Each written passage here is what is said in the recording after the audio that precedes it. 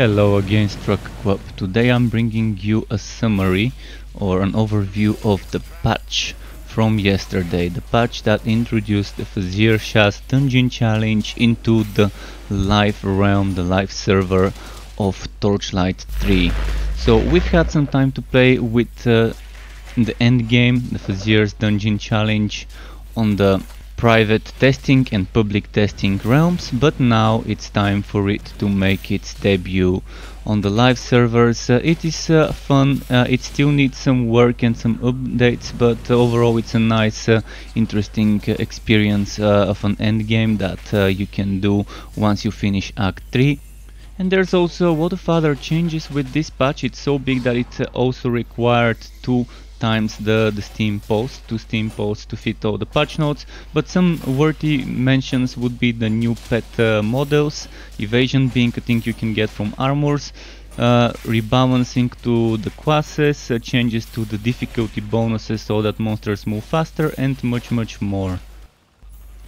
Now let's talk about the major change, the Fazeer's dungeon challenge being a thing into the game now. How and when to unlock it? Well, first of all, you need to complete Act 1, 2 and 3. After finishing Act 3 you can talk to this NPC in Travel Point, the Mysterious Wanderer, and once you click on this OK button that from the dialogue, he would give you the fourth decor, of the Fazeer's dungeon that you can then place in your fort. You have to load up to your fort, go into the customize option, you can go to the adventure tab and select it from there. So let's show you now how that would work. So here it is, the Fazeer dungeon fort decor. You go to customize fort, as I said, place it from the inventory or from the adventure tab, whichever is more convenient to you. I did it from the inventory, and then you can just interact with the fort decor. There's a quick overview, but I'm gonna also include the overview from the patch notes, like the instructions and explanation about it. You would see it on the side. Basically you talk to it and he would give you a set of challenges, and each challenge would give you a negative and a positive affix, as well as at the top you would see poison or fire or shock would be the base of the enemies, and the image would represent kind of the type of enemies you might want to see and the location that this might be happening in, as well as the name of the map. Eventually you're gonna learn the map names, and then on the side you're probably noticing challenge rules. That's also negative modifiers, and at first you start with 0. Then once you complete the first set of challenges, which is 3, by completing this boss encounter, you unlock a new challenge, and that's where the negative challenge modifiers start adding up. But they're not really adding up like you get one challenge, then this remains, then you get the other. Each challenge has its own set of rules. So from 4 to 7 it's Nimbo, from 8 to 11 it's Berserking, and so on. Then eventually you start getting 2 modifiers, and at the end, for the final few challenges, you would be getting 3 modifiers on the side, on top of the negative and positive modifier on the card that you select for the challenge level that you select. So pretty interesting, pretty nice modifications. And again, if you fail a challenge, keep in mind that those modifiers would reset, the cards would reset as well. So you've got some interesting choices ahead of you. You can read more on the patch notes, or you can also watch my overview video for this, the introduction to endgame video. So let's quickly show you a quick boss fight, and then talk more about what could be happening. So this is just a quick wide world boss fight. You would be fighting all those villains, all those mini bosses and bosses from the story. You would be able to revisit them by doing the dungeon challenges, so that's a pretty nice system.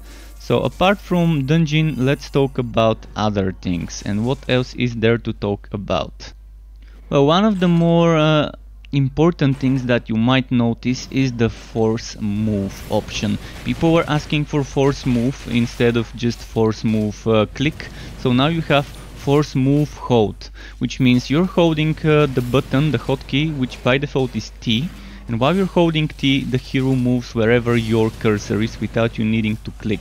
And this is separate from the from the left click button. You can bind it on the left click, but I'm not sure whether that's a really great idea. Maybe a thumb button would be a better idea, because some people have been experiencing some problems with binding it to the left click, so just be aware of that. And after that, let's talk about some other fixes to items. There are a few item related things I want to talk about, but first let's talk about the pet items. The pet items can now be enchanted, and you can also use wife bound scrolls on those. So keep in mind, until now we couldn't enchant pet items. During the early access something was broken there, but it has been fixed and now we can enchant them, and not only that, but we can also wife bind them. Now there's also other options for the mapworks. The mapworks used to give you just a fixed set of gearwalkie maps. Now they no longer give you gearwalkie maps only, they give you a bundle that contains random maps inside. As you can see in the footage I'm showing you, there's different types of maps that you can get from those bundles, so may the RNG be with you and you get those nice maps you wanna be doing. So after that, what other changes do we want to talk about? Well, there's a bit of changes to the Legendarium, not that much, mostly fixes, but Legendarium effects now apply set bonuses correctly, and the Scroll of Wife Bound also no longer indicates that legendary items are valid targets, meaning you cannot wife bind legendary items anymore.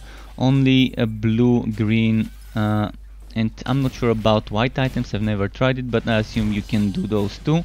So there's other changes, increases to potion related stuff. So the general potion drop has been kind of reworked, and they've removed the 20% potion work from normal and hard difficulty levels, and reduced the 30% potion work on painful to 10% potion work, reduced the 40% on ridiculous to 20%, and they also increased the chance that a potion drops from work will happen at lower levels.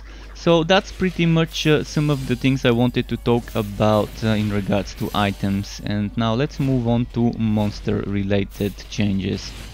Now regarding the monster related changes, the first thing you might notice is the monsters on ridiculous and painful move faster now, and that's also true for hard as well, and you can see on your screen some of the values: 10%, 25% and 50% on hard, painful and ridiculous. This is kind of an interesting change. I'm not that big of a fan of it, but I guess if they rebalance some of the enemies it would work well, such as the high-wit soldiers and drones. They're very powerful, and the goblin brutes. Now we've got monsters who now react to your hits more often as well, and then again, as I mentioned in the intro of the video, changes to evasion, and evasion would keep getting reworked. For now it can appear on armor only, and it is like functionally the same as block. You can cap it at 40% and then have 40% block chance, which would mean when both are capped it's like around 30% chance to get hit in total only. So evasion will get some sort of rework, revamps as a system. For now that's its basic state, but it will be improved, and keep in mind it can drop as a primary and secondary fix on armors. Now let's move on to talking about the relics a little. The relics will get a major rework, so I'm not gonna mention what, and even the patch notes didn't have that much, but I'm just gonna mention one major change, which you would notice is the relic activation skill slot, which used to be default E, is now moved and changed to a regular skill bar slot, which you can assign different skills to if you want to. Next, what I want to talk about is the pet. The new pets that were added, there were 3 designs. Actually it's one type of pet, but with 3 different varieties, 3 different colors. So Buttercup, Forest and Toasty Glitter Sprites, or fairies. Some people call them flying cows. I mean, yeah, whatever works for them. It's definitely a nice looking pet, so I hope you enjoy finding those, and keep in mind they're only obtainable at level 60, along with a new cat pet that has also been added. Next we're gonna talk about classes, some of the changes that came to the classes, such as the change where an issue was fixed with the customization, so you can read on your screen about that. And then we've got some changes to the Railmaster, Dusk Mage, Sharpshooter and Forged. For the Railmaster, you can see on your screen some changes were done to Shield Car, and then something I've noticed, the Railmaster's Flamethrower Car, Shotgun Car and Mortar Car now having more impactful endurance bonus effects. I did try them out, and I can tell you one thing I hope gets fixed soon, that's the Doom Pipe. The Doom Pipe works for Flamethrower, but it doesn't seem to work for Mortar. So my Mortar Car does not have its nice and good endurance bonus until I activate it. But the Flamethrower Car always has it when I'm wearing the Doom Pipe. So there's that as well. So there's some fixed issues with the Slammer skills, the issue with the weird numbers as cooldown on Spike Drive as well. Then you've got the fixes for the Dusk Mage. So there's some issues fixed with Energy Spike not working in the few first levels. Then some issues with Entropy's movement speed and rework, slight rework and rebalance of that movement speed based on some feedback and some testing. And then next we've got changes for the Sharpshooter. So there's some changes, some improvements to the Sharpshooter skill procs, which I assume is the stun chance, the healing and all of that, those types of skill procs from the precision skills. And then they changed the description to Ghost Visage, to say it's interrupted by attacking. I think it should be the other way around, Ghost Visage should interrupt attacks. So fix it so that Sharpshooter Shasta summon can be resummoned after we die. And this brings us to changes to the Forged hero. So the first change they fixed is a couple of Forged channeling skills were visually animating on the client when they were rejected by the server. Then they fixed some issues where the Forged tails wouldn't animate on other players and machines. And then issues with ramming robot tier 3 effect, that it would sometimes be removed. So I'm really happy to see in the patch notes all the changes, all the updates, the Fazeer's dungeon kind of already being into the live server, and hopefully gets improved soon. I can't wait for the next update, which would be in roughly 2 weeks, maybe more, where they give us the reworked relics. Read the full patch notes if you want to know more, inform yourself. They are all posted on Steam, links in my description, in the video description below.